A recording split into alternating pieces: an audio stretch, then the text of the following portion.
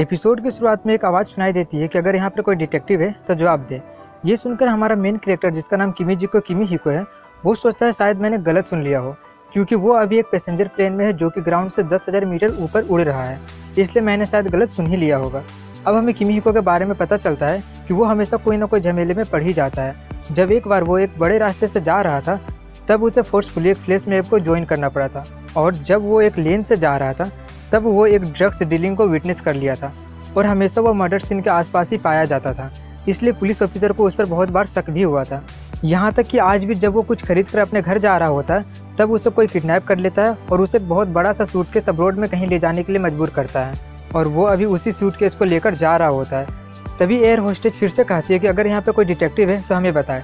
अब ये दोबारा सुनकर वो समझ जाता है कि उसने गलत नहीं सुना था, लेकिन उसे कोई फ़र्क नहीं पड़ता है क्योंकि वो डिटेक्टिव तो था नहीं। तभी उसके बगल में एक बहुत ही क्यूट सी लड़की कहती है, मैं हूँ डिटेक्टिव। किमी हिको जैसे ही उसे देखता है वो उसे उसका नाम पूछ लेता है। सिल्वर हेयर कहती है कि बिल्कुल सही टाइमिंग है, तुम मेरे असिस्टेंट बन जाओ। किमी हिको को कुछ समझ नहीं आ रहा होता है। तभी सिल्वर हेयर एयर होस्टेज से कहती है कि मैं एक डिटेक्टिव हूँ और ये मेरा असिस्टेंट है। एयर होस्टेज उन्हें अपने साथ लेकर जाने लगती है। सिल्वर हेयर बताती है कि उसका नाम सिएस्ता है, जो कि एक कोड नेम है, और वो उससे उसका नाम पूछती है। वो बताता है कि उसका नाम किमी हिको है।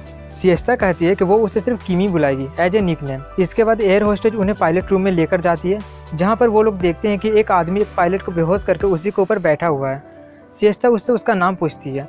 वो बताता है कि उसका नाम कुमोरी है, जो कि एक कोड नेम है। सिएस्ता किमी से पूछती है कि देखा सबके पास उसका कोड नेम है, तुम्हारा क्यों नहीं है। सिएस्ता उसे बताती है कि उसका नाम सिएस्ता है और ये इसका असिस्टेंट वॉटसन है। सिएस्ता उसका भी एक कोड नेम रख देती है, और वो आगे उसे बताती है कि उन दोनों का जन्म बेकर स्ट्रीट में हुआ है और वहीं पर वो दोनों पले बड़े हैं। और वो उससे पूछती है कि उसने मुझे यानी एक फेमस डिटेक्टिव को यहाँ क्यों बुलाया। कुमोरी उन्हें एक टास्क देते हुए कहता है कि उन्हें इसका रीज़न बताना है कि उसने इस प्लान को क्यों हाईजैक किया। अगर वो गलत रीज़न बताती है तो इस प्लान में 600 लोग हैं, उन सब के साथ सब लोग मारे जाएंगे, इंक्लूडिंग वो भी। लेकिन अगर वो सही रीज़न बता देती है तो वो सब लोग बच जाएंगे। इसलिए सिएस्ता उससे पूछती है कि तुम्हारे पास बहुत खाली टाइम है, इसलिए तुमने इस प्लान को हाईजैक किया। ये सुनकर कुमोरी खुद ही कह देता है कि हाँ, मेरे पास बहुत ही खाली टाइम है, इसलिए मैंने इस प्लान को हाईजैक कर लिया। लेकिन कुमोरी ये झूठ बोल रहा होता है कि उसके पास बहुत खाली टाइम है, इसलिए उसने इस प्लान को हाईजैक कर लिया, क्योंकि कुमोरी ये सोचा था कि सिएस्ता का भी यही फाइनल आंसर होगा कि मेरे पास बहुत खाली टाइम है, इसलिए मैंने इस प्लान को हाईजैक कर लिया, जिससे वो हार जाएगी। लेकिन सिएस्ता उसका प्लान को समझ जाती है और वो कहती है कि कुमोरी एक डिटेक्टिव से डरा हुआ है, इसलिए उसने अपने केयरलेस मूव को ये बोलकर कवर किया कि ये झूठ है, और आखिरी में हमें ये गेम खेलकर हारने पर मजबूर कर रहा है। दूसरे शब्दों में बोले तो वो डरा हुआ है। ये सुनकर वो हंसने लगता है और कहता है कि मुझे लगा नहीं था कि तुम मेरे ही वर्ड को मेरे खिलाफ ऐसे यूज करोगी। आगे वो कहता है कि ये थोड़ा निराशाजनक है, लेकिन यही ठीक है, और मैंने अपना गोल अचीव कर लिया है। ये बोलकर वो वहाँ से जाने लगता है, और जाते वक्त कहता है कि वो सिर्फ बेहोश हुआ है, इसलिए जब हम एयरपोर्ट पे पहुँचेंगे तो पुलिस मुझे पकड़ लेगी, लेकिन मैंने किसी को मारा नहीं है, इसलिए मैं कुछ ही दिनों में जेल से छूट जाऊँगा। तभी सिएस्ता कहती है कि इसका मतलब तुम सच में झूठे हो। ये सुनकर कुमोरी कहता है, देखो डिटेक्टिव, मेरा प्लेन हाईजैक करने का वो असली रीज़न नहीं था, लेकिन मैं तुम्हारी बोल्डनेस की रिस्पेक्ट करता हूँ, इसलिए मैंने ऐसे एक्ट किया जैसे मैं हार गया। किमी कहता है, ठीक ही तो है, केस क्लोज हो गया, उसने बिल्कुल एक अडल्ट का जैसा बिहेव किया, अब हमें भी अपने सीट पे चले जाना चाहिए। सिएस्ता कहती है कि जब मैंने कहा था कि वो झूठ बोल रहा है तब मेरा वो मतलब नहीं था कि वो उसके बारे में झूठ बोल रहा है। जब कुमोरी ने कहा था कि उसे इस हाईजैक में अपना जान गंवाने से डर नहीं लगता है, दरअसल वो एक झूठ था, बल्कि सच तो ये है कि वो मरने से बहुत डरता है। कुमोरी को कुछ समझ नहीं आ रहा होता कि वो क्या बोल रही है। वो आगे कहती है कि तुमने बहुत ही जल्दी हार मान लिया, इस एज में तुम अपने आप ही एक प्लेन को हाईजैक नहीं कर सकते हो। तुम्हें किसी ने ऑर्डर दिया ये करने के लिए और कहा कि उसके साथ तुम्हें भी मरना होगा, लेकिन तुम मरने से डरते थे, इसलिए तुमने ये सब किया। किमी पूछता है, लेकिन इसने ये सब गेम क्यों खेला, वो सीधे तो सरेंडर कर सकता था। सिएस्ता बताती है कि वो अपने प्राइड की वजह से सरेंडर नहीं कर पाया, वो एक फेयर फाइट में हार कर खुद को मरने से बचाना चाहता था, ना कि सरेंडर करके। और आगे वो कहती है कि हमने ये केस सॉल्व कर लिया। ये बोलकर वो उसे अपने साथ लेकर जाने लगती है। तभी कुमोरी पूछता है कि तुम्हें ये सब कैसे पता चला। सिएस्ता बताती है कि उसे शुरू से ही उसके बारे में सब कुछ पता था कि वो आज इस प्लेन में चढ़ेगा और इसे हाईजैक करेगा, और मैं ये भी जानती हूँ कि किसके कहने पे तुम ये सब कर रहे हो। ये बोलकर वो आगे कहती है कि एक टॉप क्लास डिटेक्टिव वो होता है जो केस शुरू होने से पहले ही सॉल्व कर देता है। कुमोरी हंसते हुए कहता है कि चलो, मैं इस बात के लिए खुश हूँ कि मैंने तुमसे ये पूछ लिया। तभी सिएस्ता समझ जाती है कि वो उस पर अटैक करने वाला है, इसलिए वो किमी को धक्का दे देती है, जिससे किमी कहता है कि ये तुम क्या कर रही हो। तभी वो देखता है कि सिएस्ता के हाथ से खून निकल रहा होता है। तभी वो दोनों देखते हैं कि उसके कान से कुछ टेंटिकल जैसा निकल रहा होता है। कुमोरी कहता है कि मैंने अपना प्लान चेंज कर लिया है। सिएस्ता किमी से कहती है कि मुझे तुम्हें अपना असिस्टेंट बनाना ही नहीं चाहिए था, तुम तो किसी काम के नहीं निकले। इस पर किमी कहता है कि मैं अपनी मर्जी से तुम्हारा असिस्टेंट नहीं बना हूँ, तुमने मुझे ज़बरदस्ती अपना असिस्टेंट बनाया है, और बात करी मेरी तो मैं तो सच में किसी काम का नहीं हूँ। और वो उससे पूछता है कि वो क्या चीज़ है। सिएस्ता बताती है कि वो एक आर्टिफिशियल ह्यूमन है जो कि एक स्पेस नाम का सीक्रेट ऑर्गेनाइजेशन का मेंबर है।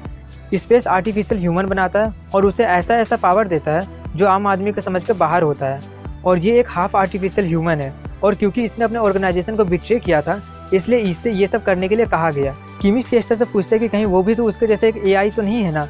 तभी सिएस्ता किमी को वहाँ से लेकर भागने लगती है क्योंकि वो उन पर हमला करने लगता है। सिएस्ता उसे लेकर भाग रही होती है, लेकिन वो उससे अभी भी यही पूछ रहा होता है कि कहीं वो भी तो उसके जैसे एक एआई तो नहीं है ना। इसलिए सिएस्ता उसे वहीं पर पटक देती है और कहती है कि क्या मैं तुम्हें एक मॉन्स्टर दिखती हूँ। तभी कुमोरी पैसेंजर रूम में एंटर कर जाता है, जिसे देखकर सभी पैसेंजर भागने लगते हैं। सिएस्ता सबको शांत करने की कोशिश कर रही होती है, लेकिन उसका कोई फायदा नहीं होता है। तभी किमी कहता है कि ऐसा मत करो, नहीं तो ये प्लेन क्रैश हो जाएगा जिसमें तुम भी मारे जाओगे। कुमोरी कहता है कि मैं पायलट को जिंदा रखूंगा, तो तुम कौन होते हो। किमी कहता है कि मैं एक ग्रेट डिटेक्टिव का असिस्टेंट हूँ। ये सुनकर सिएस्ता उसे देखने लगती है, इसलिए किमी कहता है कि उसका जुबान फिसल गया था। तभी कुमोरी किमी पर हमला कर देता है, इसलिए वो एक पैसेंजर सीट के पीछे जाकर छुप जाता है और इसके बाद वो सिएस्ता पर भी हमला करने लगता है, लेकिन वो उससे भागते भागते बहुत ही ज्यादा थक जाती है और किमियो के पास चली जाती है। तभी कुमोरी कहता है कि लगता है कि तुम बहुत ही ज्यादा थक चुकी हो, तुम्हारे छुपने का कोई फायदा नहीं होगा क्योंकि ये कान 100 किलोमीटर दूर के इंसान के दिल के धड़कन को भी सुन सकता है, इसलिए तुम्हारे छुपने का कोई फायदा हो ही नहीं सकता है। तभी सिएस्ता किमी से कहती है कि मेरे पास उसके बारे में ज़्यादा इन्फॉर्मेशन नहीं है और लगता नहीं है कि मैं उसे अपने दिल की धड़कन से ज़्यादा देर तक बेवकूफ़ बना सकती हूँ। इसलिए किमी कहता है कि मुझे बस 30 सेकंड दो, मेरे पास एक अच्छा प्लान है। ये बोलकर वो वहाँ से चला जाता है। तो वहीं सिएस्ता कुमोरी को बेवकूफ़ बनाकर उसके पेट में हमला कर देती है, जिससे उसका हालत ख़राब होने लगता है।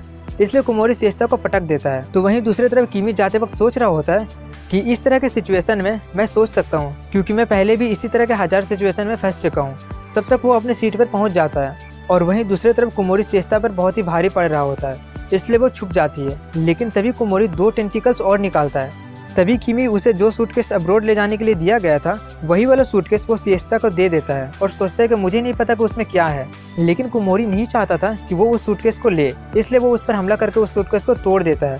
लेकिन जैसे ही वो टूटता है उसमें से एक गन निकलता है जिसे सिएस्ता ले लेती है और गन को लोड करते हुए किमी से कहती है कि तुमने एक अच्छा काम किया। लेकिन कुमोरी अभी भी हार नहीं माना होता है, इसलिए वो उस पर हमला करते ही रहता है। लेकिन तभी सिएस्ता एक गोली मारती है जिससे कुमोरी का तीनों टेंटिकल्स टूट जाते हैं और तभी सिएस्ता उस पर हमला करते हुए उसके मुंह में बंदूक डाल देती है और उसे सिर्फ डराती है लेकिन मारती नहीं है और कहती है कि तुम्हें मारकर कोई फ़ायदा नहीं क्योंकि तुम पहले ही मर चुके हो। ये बोलकर वो उसे छोड़ देती है और कहती है कि हम पब्लिक में ये अनाउंस कर देंगे कि तुम मारे जा चुके हो और तुम्हें जापानीज पुलिस को दे देंगे तुम्हारी प्रोटेक्शन के लिए। कुमोरी कहता है कि तुम बहुत रिग्रेट करोगे मुझे नहीं मारकर। तभी कुमोरी एक और टेंटिकल्स निकालकर सिएस्ता पर हमला कर देता है, लेकिन वो टेंटिकल सिएस्ता को टच करने से पहले ही खत्म होने लगता है। तभी सिएस्ता बताती है कि उसने जिस बुलेट से उस पर हमला किया वो उसी के ब्लड से बनाया गया था और वो चीज़ मेरे ब्लड से बनाया गया था, इसलिए तुम कभी भी मुझ पर दोबारा हमला नहीं कर पाओगे। ये सुनकर कुमोरी हैरान रह जाता है और पूछता है कि क्या तुम किसी के द्वारा हायर की गई हो। सिएस्ता कहती है कि नहीं, मैं किसी के द्वारा हायर नहीं की गई हूँ, मैं इसी काम के लिए जन्मी हूँ। इसके बाद एयरपोर्ट पर पुलिस कुमोरी को अरेस्ट कर लेती है। तभी किमी को पता चलता है कि वो शुरू से ही सिएस्ता के प्लान का हिस्सा था। सिएस्ता कहती है कि अगर किसी को ब्लेम करना है तो खुद को करो क्योंकि तुम ही खुद को इन सब से नहीं बचा पाए। किमी उससे कुछ और पूछने ही वाला होता है कि तब तक वो वहाँ से जा चुकी होती है। इसलिए किमी भी अपने घर चला जाता है और वहाँ बैठकर सोच रहा होता है कि वो आज भी हमेशा की तरह झमेले में पड़ गया था। तभी उसके पीछे से आवाज़ आती है कि अरे तुम आ गए, इतना लेट कैसे हो गया तुम्हें। और जब वो पीछे देखता है तो वहाँ पर सिएस्ता होती है, जिसे देखकर वो चौंक जाता है। और ये पार्ट यहीं पर एंड कर रहा हूँ, इसका नेक्स्ट पार्ट जल्दी ही आएगा। तब तक के लिए स्टे ट्यून्ड।